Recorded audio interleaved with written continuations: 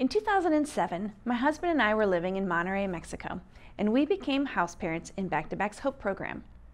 We became foster parents for 8 teenage boys who had grown up in children's homes.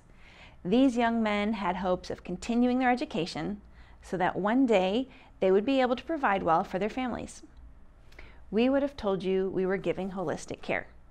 These boys had physical care, a nice house to live in, good medical and dental care, spiritual care. We attended church together, had retreats and devotions.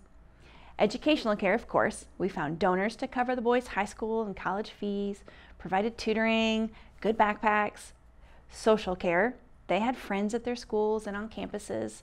We went out together for tacos and to movies. I would have said we were doing emotional care. Why? Well, my husband and I were nice people.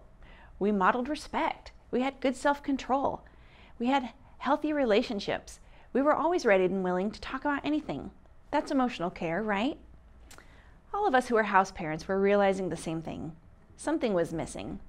Despite all that great care, we had kids failing school, unable to make friends, unable to be socially appropriate. The missing piece was emotional care that was intentional and trauma-informed. Research clearly tells us that children and adolescents with a trauma history don't automatically feel safe just because they're with nice people. They don't learn to have self-control just because you model it. Their brains haven't developed the capacity. After hiring a psychologist to meet with all the students individually and beginning to train staff in trauma-informed practices, deeper and more meaningful emotional care began to happen.